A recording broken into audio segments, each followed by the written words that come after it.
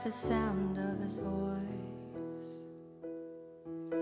The seas that are shaken and stirred can be calmed and broken from my regard. And through it all, my eyes are on you. And through it all, it is well. And through it all, my eyes are on you, and it is well with me.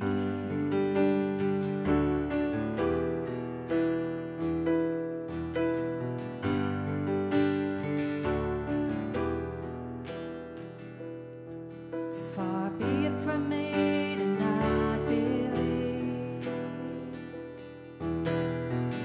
even when my eyes can't see. And this mountain that's in front of me will be thrown into the midst of the sea.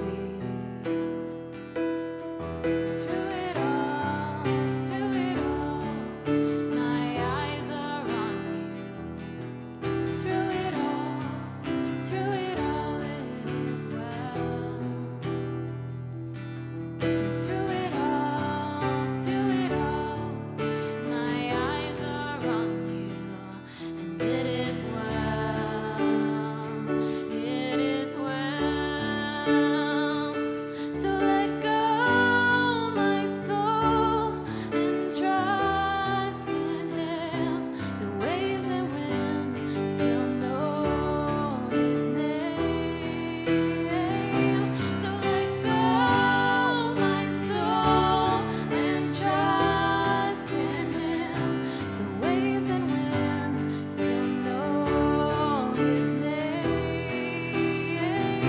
So let go, my soul, and trust in Him. The waves and wind still know His name. The waves and wind still know His name.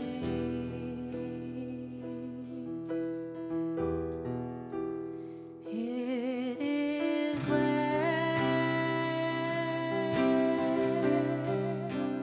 with my soul. It is well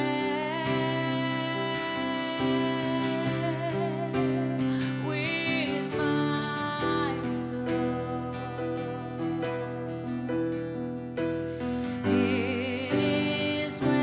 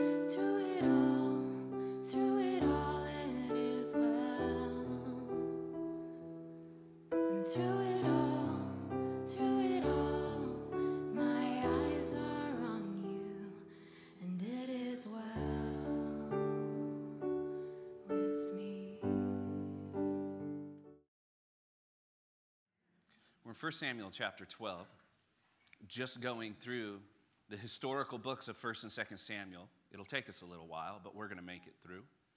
And as we do, we're observing the history of God's people. Remember, this is a people that God himself, through Abraham, had set apart for himself. Not that he is selfish, but that he is ultimately selfless. In other words, through this people, he would bring about the Messiah, Jesus, who would come some 2,000 years ago in the flesh, live perfectly, die sacrificially, and then rise again miraculously, that anyone who believes in him would not perish but have everlasting life. Like, this is still connected to that story. So in 1 Samuel, we come upon a time in Israel's history. I've said it again over and over and over. I'm going to keep saying it over and over and over, just so you know, probably every week. 1 Samuel happens at a time in Israel's history where there was no king, although that's about to change. There was no king, and everyone did what was right in their own eyes. It was a dark time in Israel's history. If you want to know what that looked like, what it felt like, and how it was, I would encourage you to go back and read the book of Judges. Though God is faithful to his people continue to turn away from him in unfaithfulness, find themselves in need of rescuing and salvation, so to speak. And then God graciously hears their prayers, their cries for deliverance, and he provides a judge who would temporarily rescue them out of their rebellion. See, 1 Samuel happens along the same historical timeline as that period in Israel's history. And so far, what we've seen is, on the outset, the leadership in Israel is not good. And so Samuel miraculously comes on the scene. And as he does, he restores a sense of faithfulness to the leadership in Israel. He's not ultimately their leader. The Lord still is, and he is the one who would stand. He acts as a judge and prophet. He would stand in between the people and God and the people. He would represent God to the people and the people to God. And he would do so faithfully his entire life. Now, at a certain point, Israel, even though God had delivered them from the hands of all of their enemies, even though God had taken care of them, provided for them, and protected them, Israel was always on the verge of panicking. Life is like that sometimes, isn't it? You're welcome, because I edited. What went through my mind was, life be like that, huh? And then I watched a comedian last night who speaks differently than I do, and I was watching this comedian, and I was thinking to myself the whole time, do not repeat those phrases. Do not repeat those phrases. It's not good to watch stand-up comedy on a Saturday night for me. But life be like that sometimes, right? Life is stressful and overwhelming and anxiety-ridden. It can be for many, right? There's lots going on all around us. Well, for Israel, the same thing was going on, and they panic. And in their panic, they go to Samuel, and they say, we want a king to rule over us like all the other nations, one who will go out before us in battle and guarantee victory, protect us, and provide for us in the midst of all of these enemies around us. The problem with that is God had already been doing that for them. He was supposed to be recognized as their transcendent king. And though he would give them a king later who would do all that he would command, that is not what the people were asking for. They were asking for a king who would be like all the other nations. And this fear, comparison, and then panic leads Israel to some bad places. In 1 Samuel chapter 12, we're going to come along, and it's kind of the end of how Saul had become their king. Remember, we looked at this last week. In 1 Samuel chapter 12, Saul is now the king, and we get a picture in chapter 12 of the drama that unfolds with Israel's devotion. And I'll air quote it because I think it's lack of devotion. Israel had a history from the time that God led them out of the wilderness, out of Egypt and through the wilderness. Israel had a history of not being as devoted to God as he was to them, of not loving him like he loved them. Amen? Hold on to that amen and those phrases, because those challenges will be the same for us in a little bit. And so chapter 12 is a snippet or a snapshot of what that drama looks like. And as we see it, we're supposed to be encouraged about our lives, specifically when we make mistakes. Is there anybody in the room willing to admit that you make mistakes?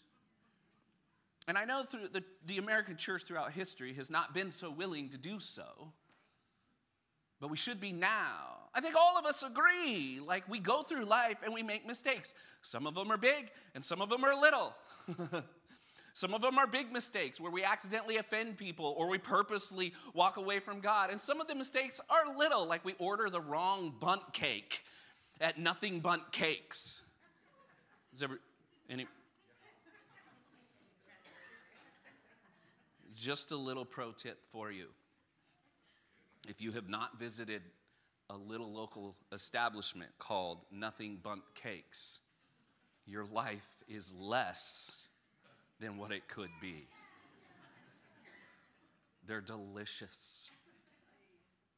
Think healthy Twinkie. Are you with me? It's a healthy Twinkie. And no matter how many people are disagreeing with me right now, it's a healthy Twinkie. It's so good. Well, sometimes our mistakes are meaningless like that, and at other times they come with great meaning. As we walk through chapter 12, we're going to see and be encouraged about what we can do when we tend to make mistakes, because that's what Israel had done.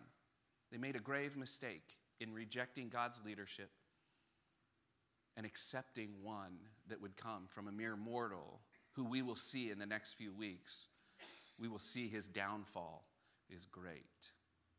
In the meantime, we have chapter 12. Look at verse 1. It says, "And Samuel said to all Israel, Behold, I have obeyed your voice in all that you have said to me, and I have made a king over you. And now, behold," verse 2, "the king walks before you, and I am old and gray." Samuel's nearing the end of his life.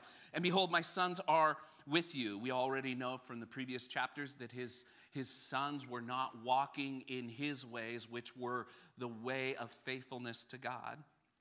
So he says, "I have walked before you from my youth until this day." In other words, he's saying, you know who I am, and you know what my life has been like. "Here I am," verse 3, "testify against me before the Lord and before his anointed. Whose ox have I taken, or whose donkey have I taken, or whom have I defrauded, whom have I oppressed, or from whose hand have I taken a bribe to blind my eyes with it? Testify against me, and I will restore it to you." Verse 4, "And they say, You have not defrauded us or oppressed us or taken anything from any man's hand." And he said to them, "The Lord is witness against you, and his anointed is witness this day, that you have not found anything in my hand." And they said, "He is a witness." Samuel stands up at this moment. Remember, Saul has ascended to the throne, and Israel is rejoicing because they're getting exactly what they want. Understand, be sure to comprehend that their mistake was thinking that what they wanted was actually what they needed. What they needed was God's continuous rule and reign in their life. And what they wanted was a king that was less than divine to go out and, quote unquote, win their battles for them. And they had gotten in Saul exactly what they wanted. And so they're rejoicing, and Samuel is trying to work all of this out for their good. Samuel is trying to represent God to them and say, okay, if you're going to rejoice, make sure you understand what you should be rejoicing about. And by the way, since I'm going to stand up and talk to you, you should pay attention to what I have to say. Do you guys see that? He says, you should pay attention to what I have to say. And the reason you should pay attention is because I have been unlike any other leader you've had in your recent history. Have I done anything wrong in your sight? And they all say, no, you haven't. We've watched you from the time you were a little kid living in the temple, and we wondered where your mom was. You guys, like, the Bible happened in real life. Okay? Just so you know, if there's a little kid running around the church all the time, he was here in the morning when you showed up, in the afternoon when you left, on Monday when you stopped by, on Wednesday when you came for a Bible study or whatever, and that little kid was here, you'd be thinking, okay, what is going on? Well, Samuel says, I've been here all along. My life has been lived out publicly before you, and I've defrauded no one. I haven't done what the bad leaders before me did, and I have not done, check out the language, go back and read it, I have not done what this king will do to you. I haven't taken anything from you like the old leaders did and like Saul will. Instead, I have given you everything, which is God's word. Now remember, Israel at this moment, they have made a mistake by exchanging what they needed for what they wanted. This is a mistake we all make, yes? So it's relevant to us today.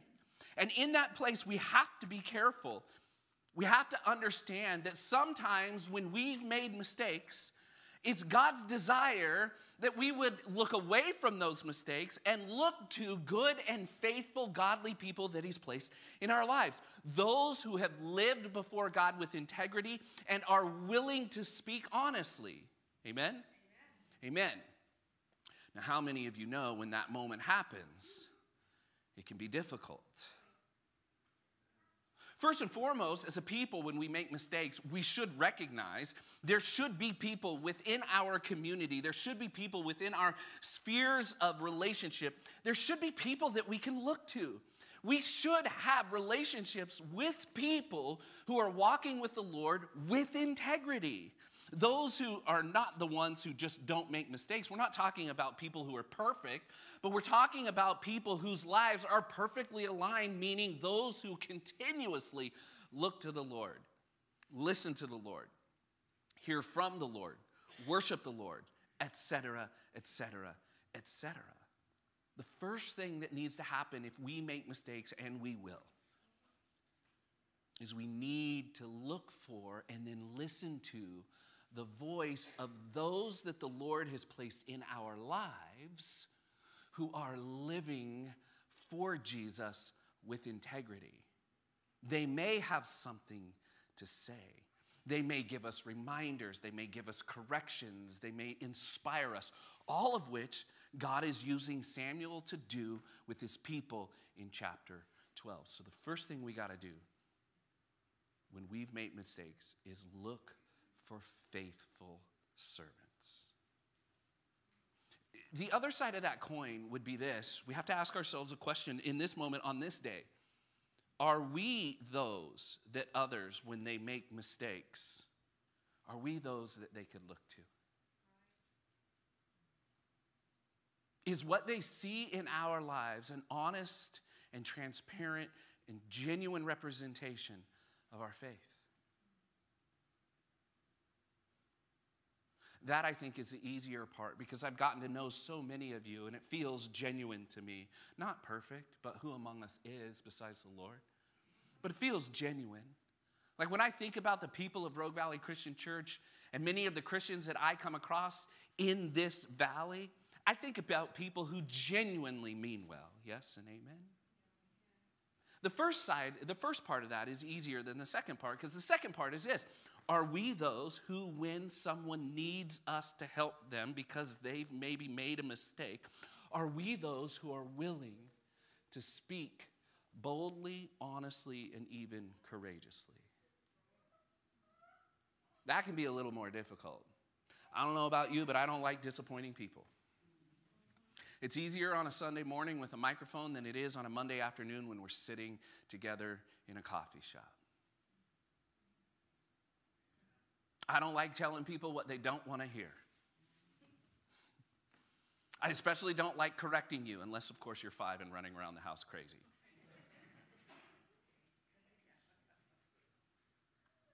See, Christianity isn't for the faint of heart.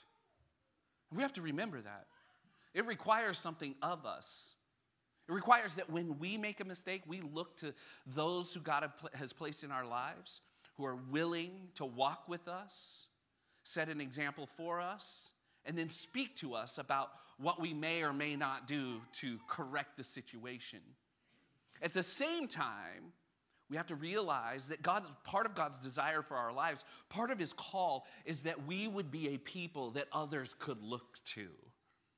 We would be people that others, in the midst of their their tragedies, in the midst of their struggles, in the midst of their failings and their failures, we could be a people that they could look to. Not a people that they're afraid of because they're going to hear that they've blown it one too many times and they out. Not that. Or not a people, on the other hand, who say, oh, it's no big deal, don't even worry about it, it'll all work out. No, a people that are willing to stand in the middle of messes and represent God to them and them to God. Christianity isn't for the faint of heart. And I suggest to you, Samuel was a strong and courageous leader. He was a strong and courageous presence in the midst of his community. Are you?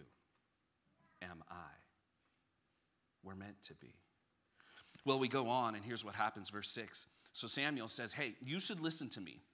Then he goes on, and he says, you should listen to me because I've been honest before you as it relates to what God wants from you and who he is. And don't forget about what he has done, and he deserves better than the devotion that you've been giving him. He says, verse 6, and Samuel said to the people, the Lord is witness, who appointed Moses and Aaron and brought your fathers up out of the land of Egypt. First he says, hey, look, you should pay attention to the Lord. Don't forget about what he's done for you. And because of what he's done for you, he deserves better than this half-hearted devotion that is constantly cheating on him. So he goes on. He raised up Moses and Aaron and brought your fathers up out of Egypt. Now, therefore, verse 7, stand still that I may plead with you before the Lord concerning all the righteous deeds of the Lord that he performed for you and for your fathers. Well, see, there's something, I know it's hard to get it, but when we read things like that, we have to understand that the writer is writing theologically. It's important that Samuel isn't just saying, hey, don't forget what God did for you. His desire to stand before the Lord and recount before the people God's faithfulness to them was so that the people and God both would remember his faithful covenant to them, so that they would remember, wait a minute, this is who God is. He does not give up on us. We'll get to that in a moment. So he goes on in verse 8 and he says, when Jacob went into Egypt and the Egyptians oppressed them, then your fathers cried out to the Lord, and the Lord sent Moses and Aaron, who brought your fathers out of Egypt and made them dwell in this place. But they forgot the Lord their God, and he sold them into the hand of Sisera, commander of the army of Hatzor, and into the hand of the Philistines, and into the hand of the king of Moab, and they fought against them. God has been faithful to you, even though you haven't been faithful to him, Samuel is saying. And when they cried out, verse 10, to the Lord and said, we have sinned because we have forsaken the Lord, and we have served the Baals and the Ashtaroth, but now deliver us out of the hand of our enemies that we may serve you. Even though they had a history of not meaning what they were praying. Does that make sense? Like Lord, we made a mistake. We promised we're never going to do it again. Please help us. And God shows up through all of these people in the Old Testament, and he helps them. And what does Israel do in return? Thanks, Lord. I got this from here on out. And they begin to make the same mistakes over and over and over again. Because does anybody relate? Anybody ever find yourself in a bind in life? Back against a wall, cornered, and you have no choice but to say, oh God, I need your help. And has anybody in that moment say, oh God, I need your help, and I'm going to bank on everything that little brown pastor told me at the church. I'm going to bank on the fact that you are faithful and you're gracious and you're kind and you won't forsake me. So God, if you help me this time, so help me God, I will be better next time. You pray that prayer? How many of you prayed that prayer more than once? On more than one occasion? And if you've prayed that prayer more than once on more than one occasion, that means this. You may have more in common with these Israelites than you first thought. See, he's recounting to them all that the Lord has done. And the Lord, verse 11, sent Jeroboam and Barak and Jephthah and Samuel and delivered you out of the hands of your enemies on every side, and you lived in safety. Samuel says, you remember your history. At every turn, no matter how disobedient you've been, no matter how much you lack devotion to the one who is completely devoted to you, he's been gracious and kind, and he's raised up help for you. And yet, verse 12, when you saw that Nahash, the king of the Ammonites, came against you, you said to me, no, but a king shall reign over us when the Lord your God was your king.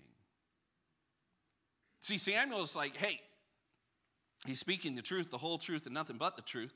And he's trying to get them to understand that God is the one that they should be trusting in, even though they had a habit of not trusting him, and even, if you will, rejecting God to his face, so to speak. Because despite how the Lord had protected them and provided for them, when enemies who would come against them, they would still panic and take their eyes off of the Lord, look at their circumstances, and just do what everybody else was doing. One of the other things that we need to remember is when we make mistakes, we need to take time to reflect on and then remember God's faithfulness in our lives. Don't panic.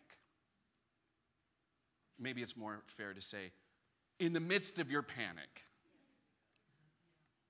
don't forget to take a deep breath. I'm just going to say it. Let's go. Can we go old school?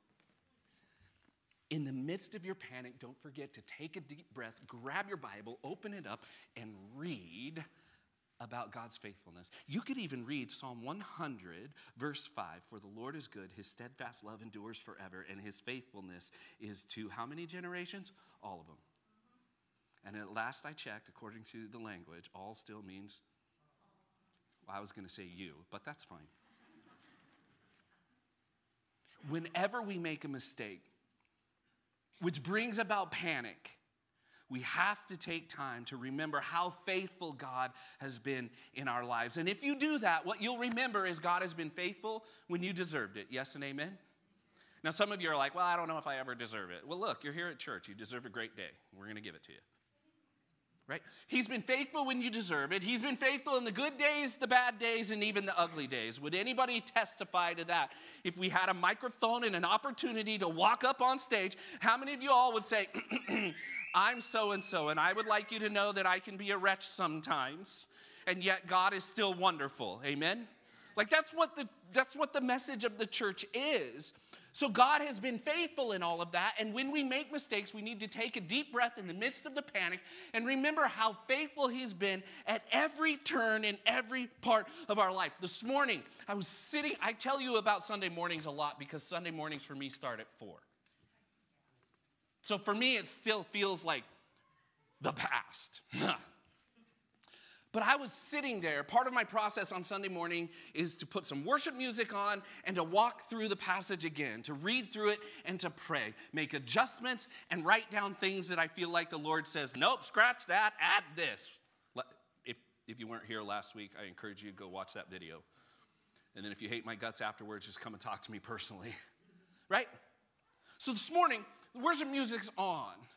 And you know, my latest reality is I don't do this alone. Now I do it with the 7-week-old baby in my arms. It's just warm and fuzzy and wonderful. Although today he spit up, which is normal, yes. But he did so at the same time he was sneezing. And like a good father, I was looking at him to make sure he was still breathing and okay. And I got spit up in my mouth. Spittle hit the back of my throat. You know what I mean? And it was at that moment that there was a song on the TV called Gratitude. And I lost it. Face covered in spit up. Holding a baby. Ezekiel, who has a tendency to get up at like 5:30 in the morning, I don't know why. Sitting on the other part of the couch just asleep. And I lost it. Because in the moment, was overwhelmed by God's faithfulness in my life. I suggest to you that's not just my story. It's yours as well. Hopefully it doesn't involve 7-week-old spit up in your throat, but it's still yours. You have those stories. When we make mistakes, which brings upon a spiritual panic, we got to take a deep breath, grab the Bible, and remember God's faithfulness. And when we do, it becomes helpful. Verse 13, so Samuel, in the midst of this challenge to the Israelites, says, and now, behold, the king whom you have chosen, for whom you have asked, behold, the Lord has set him over you. In one sense, it's such a weird deal. Samuel says to them, God loves you enough to give you what you want, even though it's not what you need, but here you go. He gives them what they want, and he says this in verse 14, that if you will fear the Lord, serve him and obey his voice and not rebel against the commandment of the Lord, if both you and the king who reigns over you will follow the Lord, your God, it will be well. But if you will not obey the voice of the Lord, but rebel against the commandment of the Lord, then the hand of the Lord will be against you and your king. Whenever we make mistakes, we should remember the call to be careful.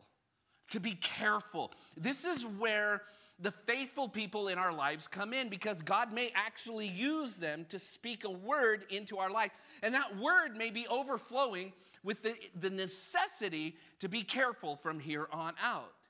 You see, a lot of times when we make mistakes and we remember what it is that God has done and we have somebody to do that within community, we come to a place where maybe in that moment we are at an end of ourselves. In other words, we give up and we can't do it on our own. So God, I'm going to trust you.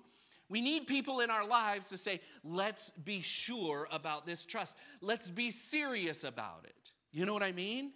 We need people that are willing to say, hey, be careful then. Make sure that you don't forget about the disciplines of your devotion.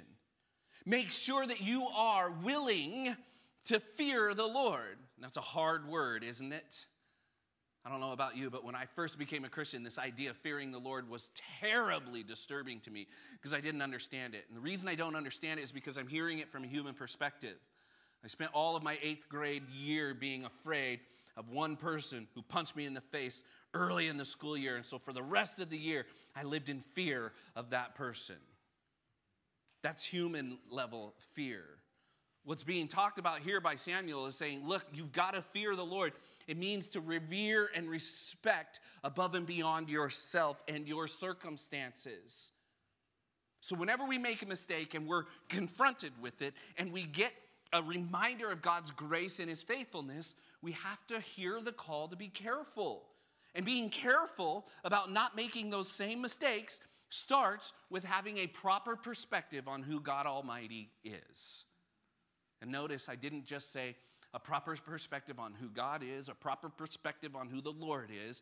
I said a proper perspective of who God Almighty, God the Almighty, commander of the angel armies, God who breathed out all that we see and know and don't even know about yet with a that's my best. Right? I know it was lacking, but when God did it, it did stuff. We have to remember who he is, and when we do that, we have to hear the call to be careful as it relates to moving forward. Careful not to make the same mistakes. So we fear him, we serve him, we obey him, and we follow him. This is what Samuel called the people to do. Whenever we make mistakes, we must consider the call to be careful and return to the foundational disciplines of our discipleship. Which is interesting because today, small groups are starting up once again. It's another 8 or 9 week season here at the church. And for 8 or 9 weeks, we are going to re-engage the discipline or discipleship processes that we hold in high value here at the church. If you're not familiar with what that looks like or how that works, I highly recommend at the end of the service, find Pastor Dalton and ask him about small groups and the opportunity to re-engage discipleship with other people on a level that should be meaningful. Now, I want to give you an encouragement as it relates to this season's small group study, which is all about all of our discipleship practices. For a lot of people, including the one lesson that we'll look at starting today, the first week's lesson, it will be review. And you may think to yourself, why are we taking time to do this? Is anybody wondering who it is that I'm...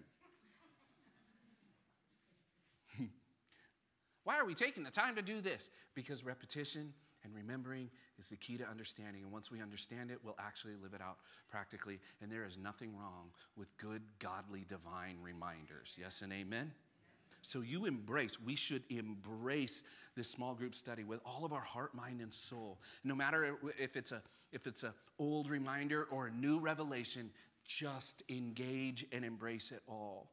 Because in so doing, we will find help as it relates to being careful as we move forward out of our mistakes and into more and more devotion.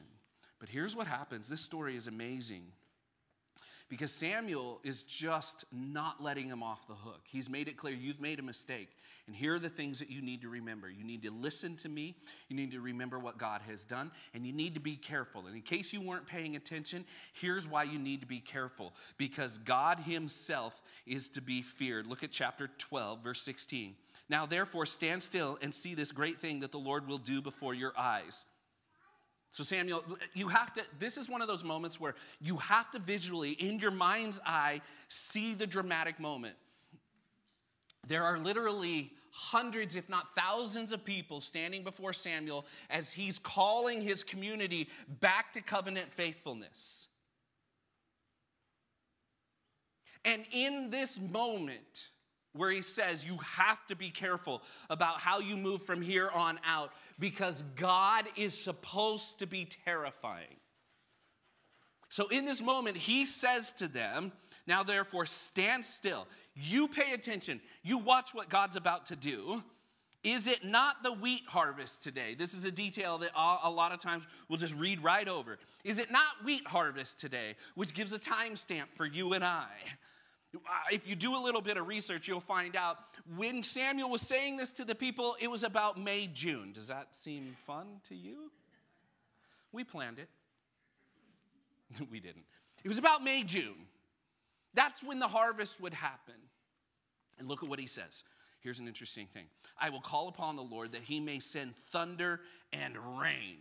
Which, by the way, when he says thunder and rain, he's using those, like they're going to hear thunder and they're going to feel and see rain. Did you guys have that yesterday? We had the rain. We didn't have thunder, but snow in the mountains, it's May. That's all I have to say about that. He goes, I will call upon the Lord that he may send thunder and rain, and you shall know and see that your wickedness is great, which you have done in the sight of the Lord in asking for yourselves a king. So Samuel called upon the Lord, and the Lord sent thunder and rain that day, and all the people greatly feared the Lord and Samuel.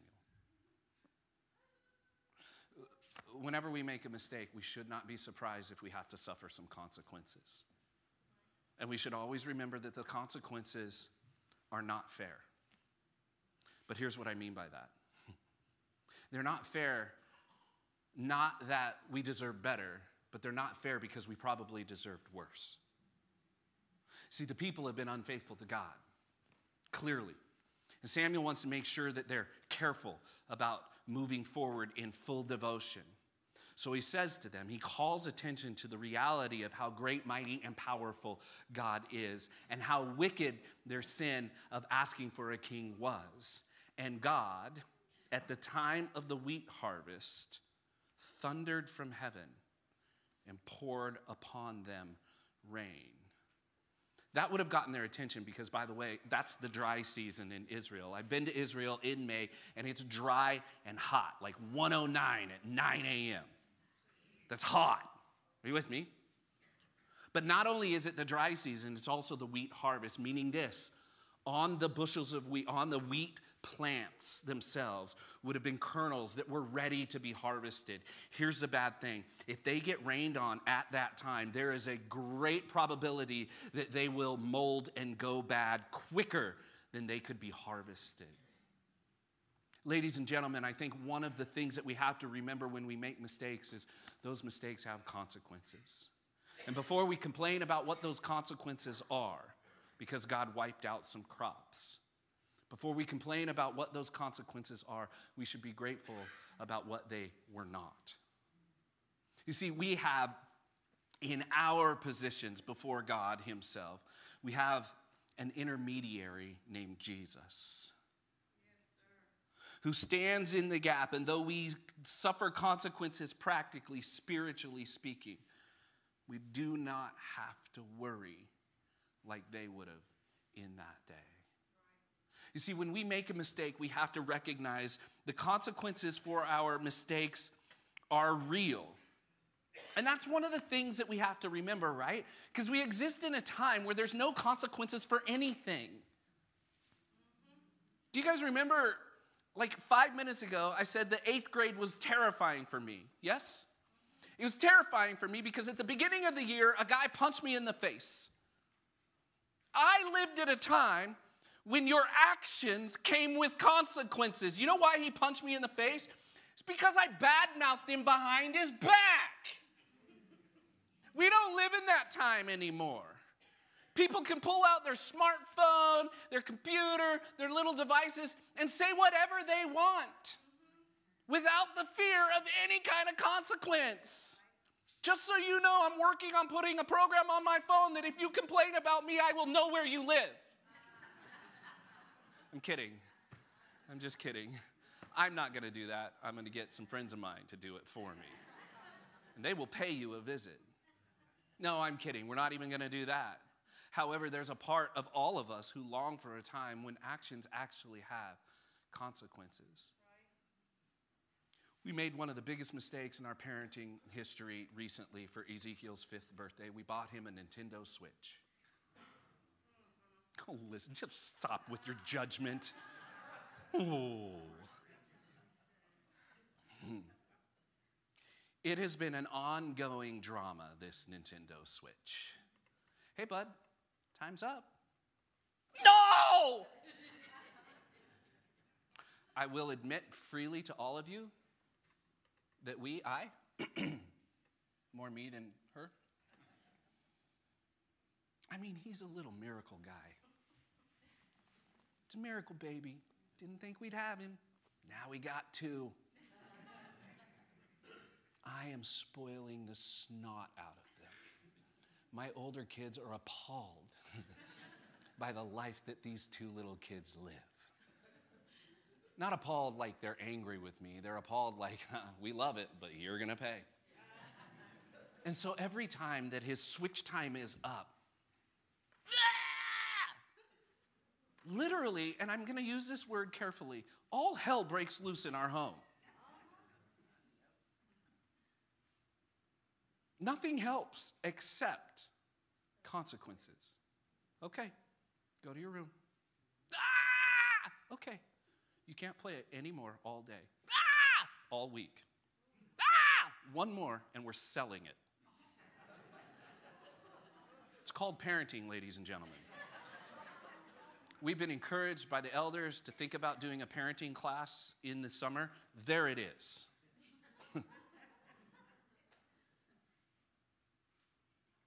While we understand how appropriate that is for a 5-year-old, we struggle with it when it comes to being 50, don't we? He doesn't understand that the consequences could be much worse. I could take that switch, throw it against the wall, break it, stomp on it, throw it in the garbage right in front of his face, and be right in doing so. Might be a little harsh, but I wouldn't be wrong. Are you with me? But instead, what do we do as parents? Well, I would hope that we do exactly what God has done with us. We try to bring him along graciously, but not compromising the reality that there are consequences for our actions. And as it relates to our relationship with God through Christ, those consequences, no matter how bad they are and how much we want to complain about them, when we suffer them, they're not fair. They're not fair because we most likely didn't deserve better. We deserved worse. And yet God, in his great love for us, is just trying to get our attention. Amen? We're almost done, and to that you would say, amen. And Samuel said to the people, do not be afraid, right? They're terrified. Do not be afraid. You have done all this evil, yet do not turn aside from following the Lord. Serve the Lord with all of your heart, and do not turn aside after empty things that cannot profit or deliver, for they are empty. For the Lord will not forsake his people for his great name's sake, because it has pleased the Lord to make you a people for himself.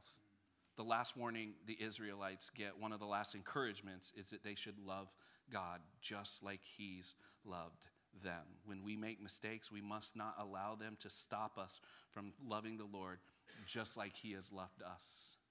And in the midst of those mistakes, we should avoid making even more mistakes by turning to something that cannot love us like God does. Not only turning to something, but maybe even someone. Only God gets to love us perfectly, and we've got to love him back. Finally, Samuel closes with verse 25. He says this, verses 24 through 25, only fear the Lord and serve him faithfully with all of your heart, for consider what great things he has done for you. But, here's the warning, if you still do wickedly, you shall be swept away, both you and your king. It's a caution to Israel to be faithful. God's people needed to be reminded that any kind of wickedness could have the devastating effect of leading them away from him. And whenever we make mistakes, we must remember to repent before our wickedness has a chance to destroy our discipleship. Again, not a popular thing to say in today's day and age. When we make mistakes, after all of these things, we should be quick to repent. We should be quick to turn away from those mistakes. Turn to God. Know that he loves us. Experience his grace. And we should be quick to do that before our wickedness takes us down a path that destroys, one fabric at a time, every bit of faith that we have.